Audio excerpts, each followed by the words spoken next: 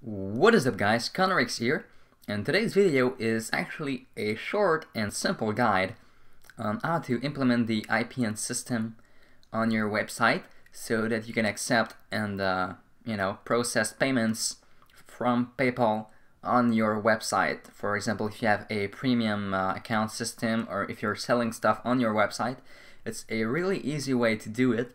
So let's just get started right here. I'm on the PayPal website. This is the default page you end up on when you log in. And in order to activate IPN system on your account, you have to go in Profile right here. Give it a second, and there you go. In My Selling Tools, on the Getting Paid and Managing My Risk, there is Instant Payment Notification. So that's the system we're going to use to make the system work in some kind of automated fashion. So if you already have it set up like I have, it's going to look like this. Otherwise you can add something, and here's what it looks like.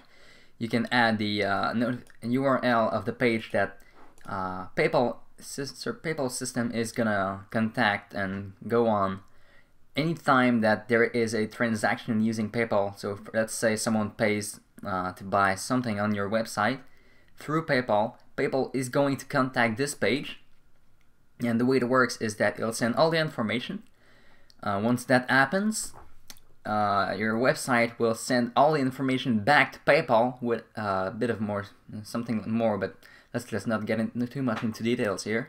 And then just verify that everything is legitimate, and if it is, PayPal will send back a verified status.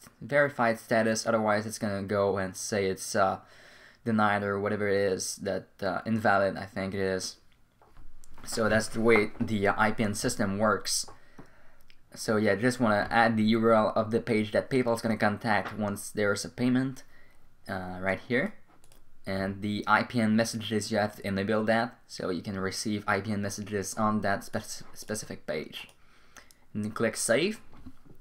And the next thing we'll do is set up that page. So here we are. This is what the basic script that I have uploaded and that I'm giving you the download link to in the description. That's what it looks like. Sorry about that. I'm gonna get a bit of a sip of that soda. Alright. So, this is what this basic script looks like. There is nothing to change in the step 1 for any basic usage.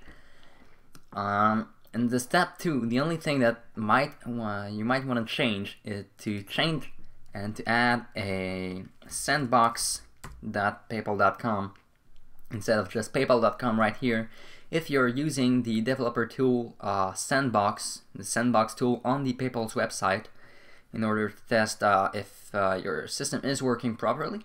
So if you're doing that, then you just want to add this right here. Otherwise, it's not gonna work. And once you go live with your website and your system, just want to go ahead and remove that. So that's really all there is to change in the step 2, unless you're using WOMP like it says here, but I'm not, so let's just keep going. So here's the validation result and actions. That's where everything happens. That's where you're going to be coding a bit more. So here it is. It just verifies that everything is legitimate and everything works fine. The payment is verified, and after which you have your variables here. Sorry, having a bit of trouble with my throat. So yeah, here you're getting all your variables. So item name will be the item purchased, item number, payment status would be, let's say, what it is. I don't even remember. Completed or something like that, or pending or whatever it is. Now here's MC gross or MC gross one. It really depends on which payment method the user uses to pay for whichever thing he buys. Sometimes it's going to be MC gross, sometimes the variable is going to be MC gross 1. So I just wrote this really simple condition so it tests if it's null or not, and if it isn't. If it is, it goes into MC gross 1. If it's not, it just goes into MC gross. So MC gross is the gross amount and gross price of your item, so what the user is going to pay. Payment currency is the currency code, let's say USD or CAD or GBP, I think, for UK, something like that. This is right here, this is the transaction ID, which we're gonna talk about a bit later. And the receiver email, so the email of the PayPal account which is receiving the money, which would be your account or your website's account. This is the account of the person who's paying, so payer email.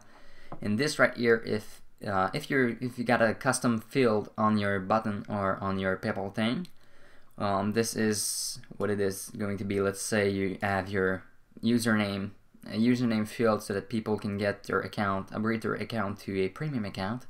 They have to enter their username, so that's where it's going to be. It's going to end up in the custom variable. And here is where you're going to want to insert your actions. So the basic things you want to be doing is check that the item is correct. So the item name is correct, item number is correct.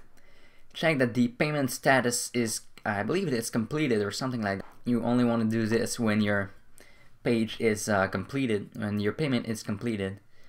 You'll want to be adding that as a condition. So let's say if payment status is equal to completed, so that would test if your thing is completed and the payment is alright, everything is done. So that would be in this if right there. And else you can do whatever you want. There's not really a use for else on this page, since PayPal's automated system is the only thing that's gonna land on this page, and otherwise you might want to do I don't know, they're not gonna do much anyway. And another thing you want to be testing is the MC gross, so the payment amount.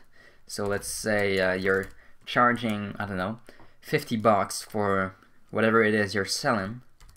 You want to test payment amount, which is the gross amount, and just want to go ahead and put 50 there. If you're charging $2 here, charging 5, you know, very simple thing. Next, what you want to test is, of course, the payment currency. You don't want to be getting payments for like 2 USD bucks, 2 USD instead of 2 CAD, so Canadian bucks and US bucks, you know, it's because there's of course a you know, it's not the same value, so the payment is not going to be exactly the same. So you want to test the payment currency as well. A very important thing to test is the transaction ID. So you have to test, you have to add something in a table in your database, which is gonna have all the transaction IDs of every transaction you've processed through your website and with your PayPal.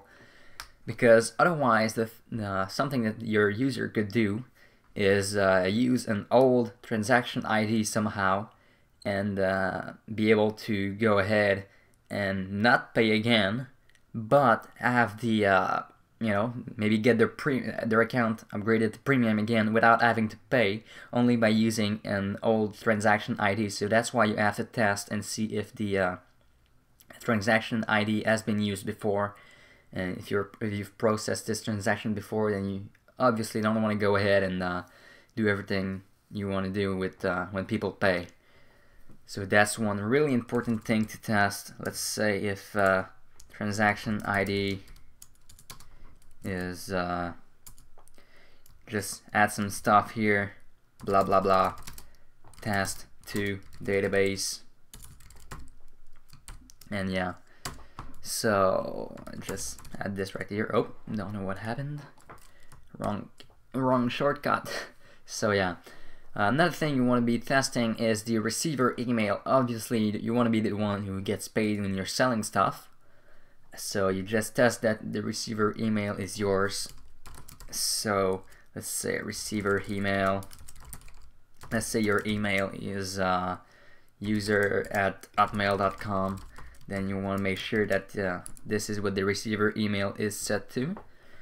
And after that, you can do pretty much everything you want. Once the basic stuff is tested and everything seems legitimate, you can make sure, once you've made sure that everything is good, you can go ahead and log in onto your database. So let's say includes some kind of MySQL login like I have on my website. You can log into your database. Actually, you might want to do that earlier since you're testing against your transaction ID, but still. So yeah, you want to include your database connection, and then maybe, I don't know, upgrade or use an update query. Query goes here.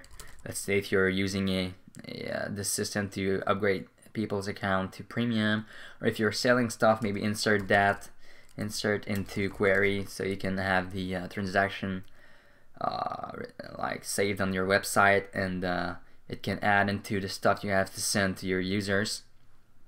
Otherwise, you can use probably mail function. That might be useful if you want to notify people that the transaction has been successful. And if it's not, you might want to put that in the else right here if it's invalid. And that's pretty much everything I have to say on this. Hopefully this helped. I know I have to thank someone on Stack Overflow for this stuff.